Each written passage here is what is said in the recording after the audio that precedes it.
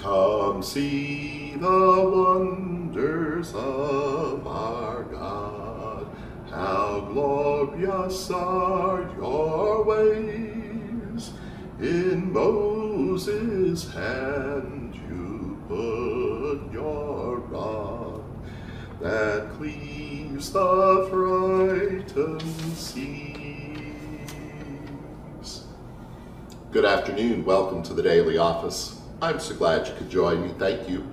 This is evening prayer for Thursday, September the 5th. It's the 15th week after Pentecost and week 2 in the Psalm cycle.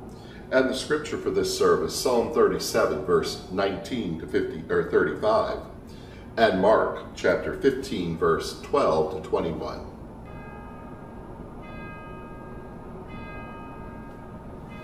O God, come to my assistance, make haste to help me.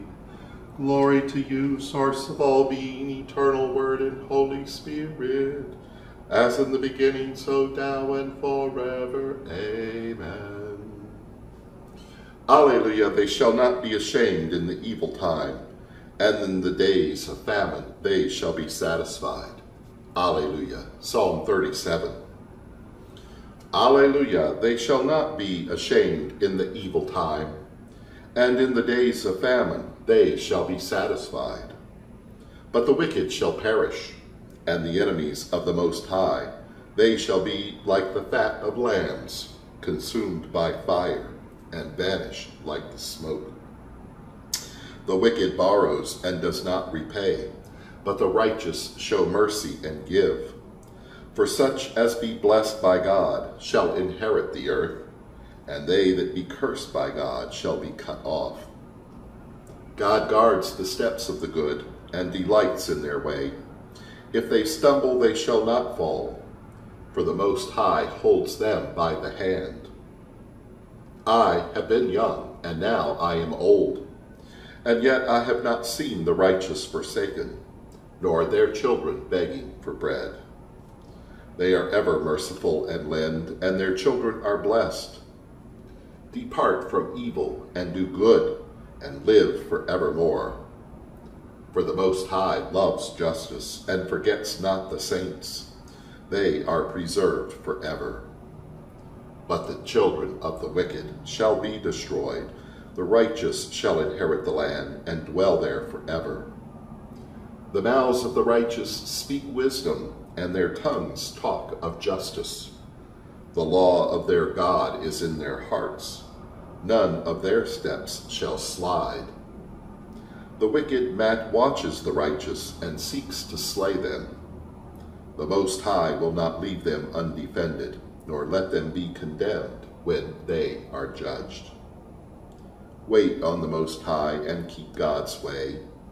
God will free you from the wicked, and you will inherit the land. When the wicked are destroyed, you shall see it.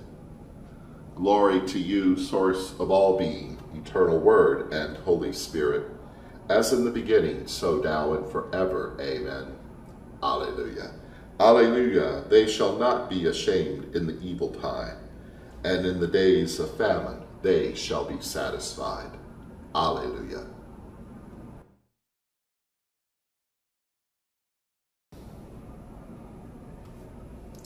The lesson is from the Holy Gospel according to Mark, chapter 15, beginning at verse 12. Pilate spoke to them again. Then what do you wish me to do with the man you call the King of the Jews? And they shouted back at him, Crucify him. And Pilate asked them, Why? What evil has he done? But they shouted all the more, Crucify him. So Pilate, wishing to satisfy the crowd, released Barabbas, and after flogging Jesus, handed him over to be crucified. Then the soldiers led him into the courtyard of the palace, that is, the governor's headquarters, and they called together the whole cohort. They clothed him with a purple cloak, and after twisting some thorns into a crown, they put it on him. And they began saluting him, Hail, King of the Jews! They struck his head with a reed, spat upon him, and knelt down in homage to him. After mocking him, they stripped him of the purple cloak and put his own clothes on him, and then they led him out to crucify him. They compelled a passerby who was coming in from the country to carry his cross, Simon of Cyrene, the father of Alexander and Rufus. And then they brought Jesus to the place called Golgotha, which means the place of the skull. Here ends the lesson.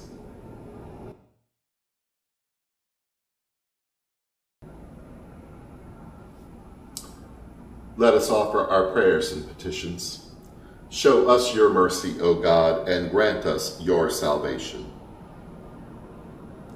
Let your ministers be clothed with righteousness, and let all your saints shout for joy. In you shall we lie down in peace and sleep, for only you make us dwell in safety. Make us a righteous nation that keeps your truth, that we may glory in your judgment. Let your way be known upon the earth, and your saving health among all nations. Let not the needy be always forgotten, nor the hope of the poor perish forever. Create in us clean hearts, O God, and renew a right spirit within us. And for all of your intentions. Our beloved which art in heaven, holy is your name. Your kingdom come, your will be done on earth as it is in heaven. Give us this day our daily bread. Forgive us as we forgive others. Lead us not into temptation, but deliver us from evil. For the kingdom, the power, and the glory are yours, now and forever. Let us pray. Guard our steps, dear God, and hold us up if we should stumble. Write your law in our hearts, that we may serve truth and justice and live in peace forever. In Jesus' name we pray. Amen.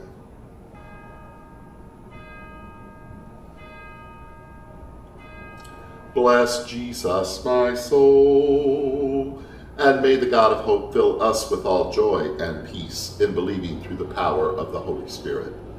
Amen. Alleluia.